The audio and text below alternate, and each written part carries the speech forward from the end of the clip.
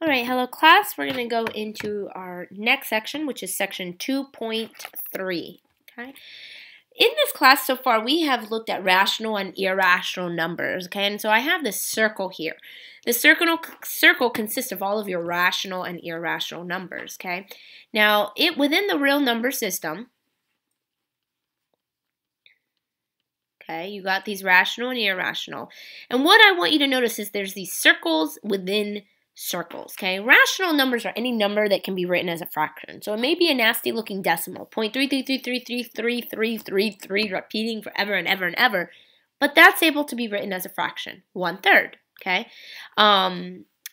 Maybe I have 4/3. 4/3 is able to be written as a fraction, 1/2. That can be 0.5, but 0.5 can be written as 1/2. It can be written as a fraction. Okay, so any number that can be written as a fraction is a rational number. Now, included in that are integers. Integers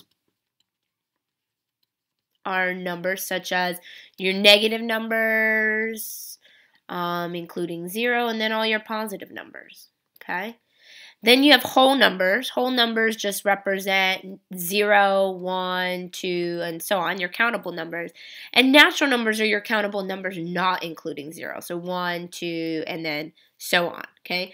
Notice a natural number is a whole number, an integer, and then a rational number. But a whole number is not a natural number. That's the bigger circle. So the smaller you get, the more specific you're getting within the circles. Again, not trying to insult your intelligence, but just kind of reminding you how to read a Venn diagram. Irrational numbers, excuse me, irrational numbers are numbers that cannot be written as a fraction. So an example of an irrational number is 3.469283142692, and it keeps going. Okay, there's no pattern to it. It can't be written as a fraction. Another example, pi, square root of 2. Okay, all these are different types of irrational numbers.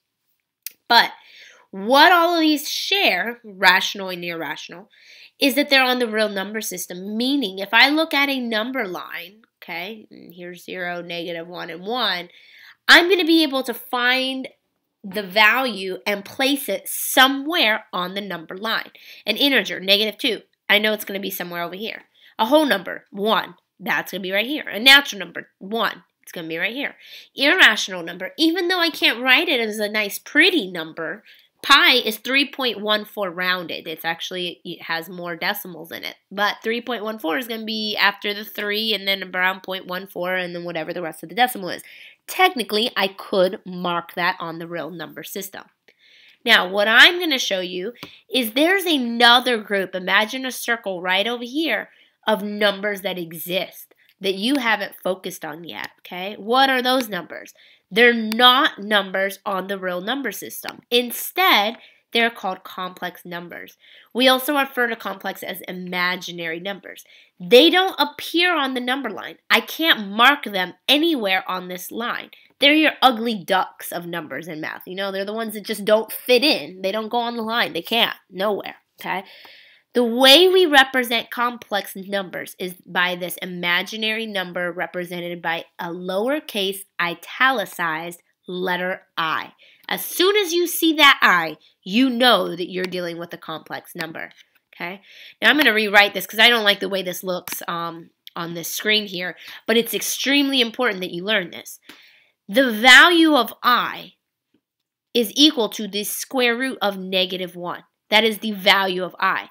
You can also have I squared, which comes from this. If you square this and you square this side, what happens? The square root goes away, so that leaves you with -1. So these are saying the same thing essentially, but you want to make sure you understand that. You want to make sure you can notice that if you were given a problem. I promise you, you'll need to be able to recite these on a test. You want to make sure you know them, and it's going to be very essential for you to understand what I equals when you're dealing with a complex number. Otherwise, you can't even solve the thing, okay? And again, you read this as an imaginary number, okay? This is the standard form of a complex number, a plus bi. In WebAssign, I'm not sure if it will accept it written the reverse way, like bi plus a. It may not. I'm not sure. As far as me on a test, I don't really care. As long as your numbers are accurate, you have the I in the right place, meaning with the right coefficient, doesn't really matter to me. I'm not too particular about that, okay?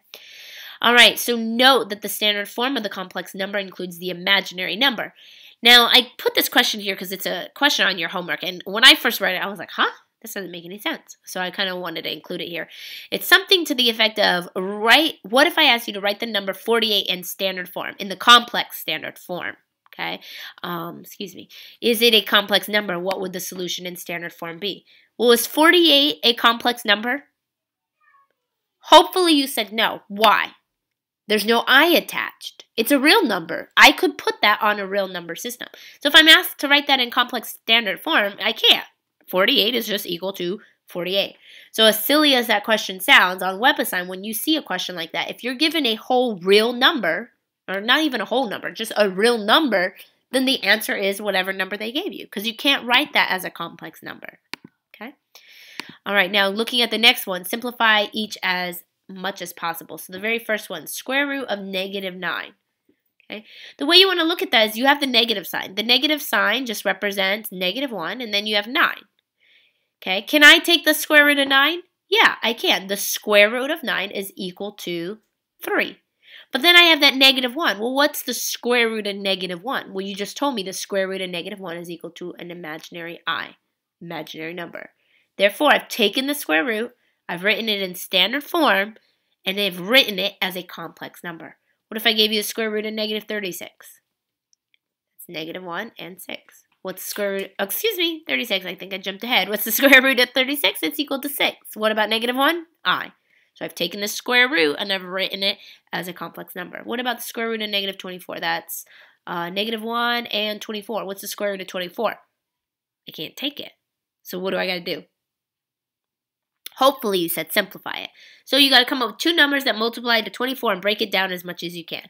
So you may come up with 12 and 2. Some of you may come up with 6 and 4. It doesn't matter what you come up with. Just break it down as much as you can. I'm going to actually use 6 and 4. The reason being because I can take the square root of 4 to be equal to 2. I can also take the square root of -1, which equals I. What about the square root of 6? 6 is equal to 3 and 2. Can I take the square root of either of those? No. I can't simplify them. I can't do anything with it. So I'm just going to leave it. Okay, and you get 2i times the square root of 6. Okay, write the following in standard form. The square root of -9 minus 5. Well, that's not in complex standard form. I don't even see the letter I, and I see a square root. I don't want that. We just talked about how you're going to simplify this. You should get 3i minus 5.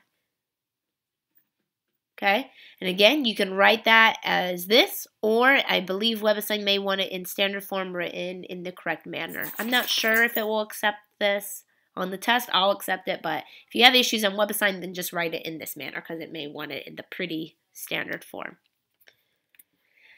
Last idea, complex conjugates. Complex conjugates are a pair of complex numbers, both exactly the same, except written with imaginary parts of opposite signs. Notice, imaginary parts of opposite signs. Doesn't say everything changes. It says the imaginary part changes. So 1 plus 2i. The complex conjugate would be 1 minus 2i. What changed? Only the sign associated with the I. What about here? 4i plus 1. Did my middle sign change? No, the middle sign is now associated with just the number. I didn't write this in standard form. Negative 4i plus 1 would be your complex conjugate. So just be careful that when you create that complex conjugate, you only change the sign associated with the imaginary term. Okay? And that actually wraps us up through section 2.3. Super easy section, only 8 questions for the homework. I want you to have the practice. I don't feel that 8 is very overwhelming, so I'm not going to omit any questions from this section. All right. Good luck. As always, email me if you have any questions, and stay warm in this wintry weather.